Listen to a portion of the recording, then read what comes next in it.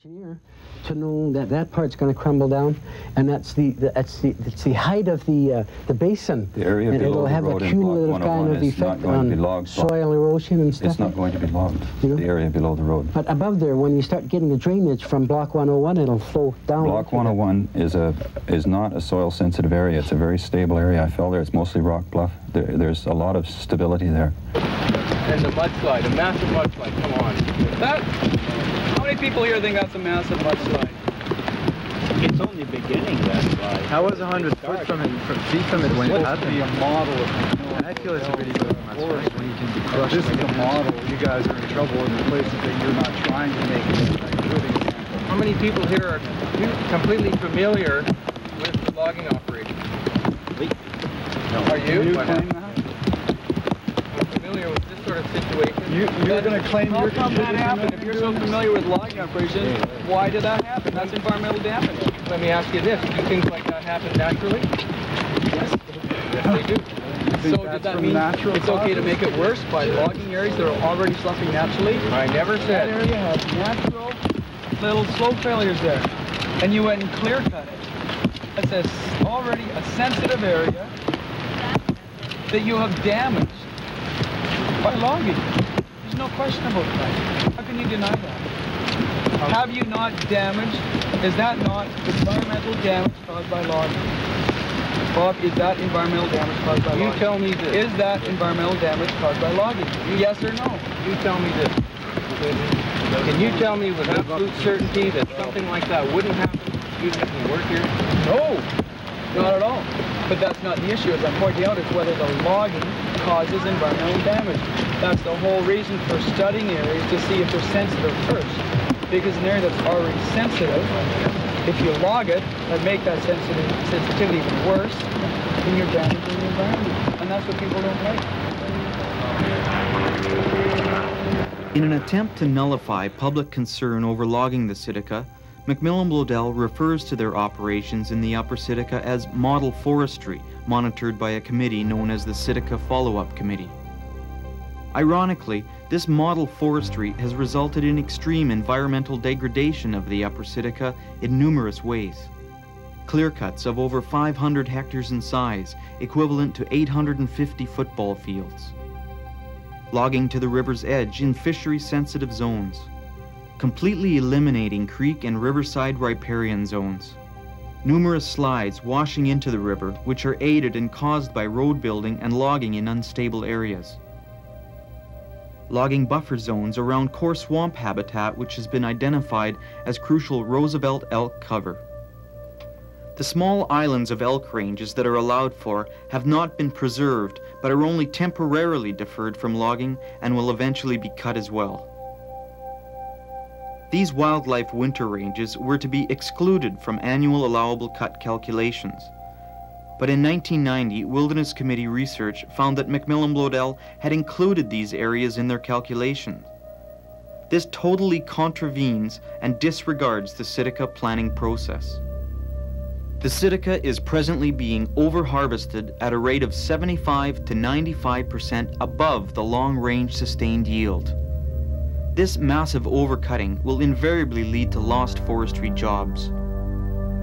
McMillan-Bloedel defends the overharvesting by saying that one cannot look at one watershed in isolation of another. This kind of management approach puts the short-term dollar as priority over sustainable jobs and environmental integrity in the Tsitika. In the Upper Tsitika, where this devastation has taken place, as it's so-called, the plan is still on target. There is still the required amount of deer winter ranges in effect. There's still the green up areas in effect, and we have not damaged the environment even by that large a clear cut. The plan has taken care of all that sort of thing. And as far as runoff is concerned, that's flat ground up there. We have not created siltation by it. And no, I disagree. Clear cutting has not ruined the environment. Everybody keeps telling us that the clear cut is what's damaging the economy or the ecology. And I would ask these people, how is clear cutting damaging the economy or the ecology? And I don't believe it is. I don't believe there's any proof anywhere to say that clear cutting is damaging the environment out there. Well, Derek Young, that's possibly a good time to bring you into the discussion. As the representative of the WCWC, what is wrong with clear cutting? Well, I think it's starting to be recognized that clear cutting in the way it's done in British Columbia, from the studies that we've seen done down in the States and in Europe, indicate that one thing that we're not taking into consideration is the total biodiversity that's required to make a forest. And when we go to second growth plantations, as they are in Europe and as practiced here, what we miss is the total range of habitat for not just big game animals, but the total diversity of all species in the forest that are destroyed in a clear cut. And all you have to do is go to a clear cut anywhere in British Columbia, and typically what happens is a clear cut be anything from 20 to, as in the Tsitika, 700 hectares, and it's simply a wasteland. And the methods that we use to clear cut is we take the trees down and then we slash burn after a year or two for a quick nitrogen fix. And the difficulty with that, and the problem with that, is that in a traditional, and some people liken that to a traditional forest fire situation. Well, it isn't, because in a forest fire situation, when there's a burn, most of the heat is in the crowns, and a lot of the trees will actually survive, and certainly most of the humus layer in the seed stalk and all the microrhizomes that are required to make up a total diverse forest stay in place. Whereas in our clear-cut methods and slash burn methods, we take the heat and we put it right down to the humus layer. We burn off just a vast quantity of the humus layer. We destroy all the microrhizomes, all the things that we are now beginning to discover are necessary for a healthy forest to survive, healthy relationship between the ground itself and trees. And we destroy animal habitat, insect habitat, we destroy all those species. And the way we've practiced clear cutting in this province is really devastating for biodiversity.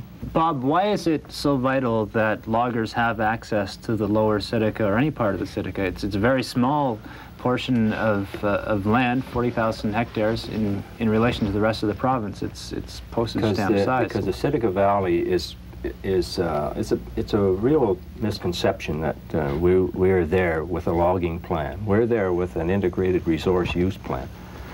And when you talk about integration of resources, you're talking about everything. You're talking about animals and fish and wildlife of all kinds, recreation, as well as industry. And when the fish goes into the river and he swims up the river, he's got to take the whole river. He just doesn't go up to a point where it says ecological reserve and stop. That fish is going to use that whole valley. And if you want to talk about wildlife, we can talk about wolves, we can talk about elk, you can talk about eagles and hawks and all those sort of things. These animals are transient. They don't sit in one spot, and they use the entire ecology. Cougars will use hundreds of square miles. So that if you want to take care of all the environment, then you're going to do the right thing by the wildlife. If you set aside a small area at the mouth of a valley like that, and then increase your cut with what's left, so you're winding up almost destroying 80% of your ecology to save 20%. And that's not the way to go.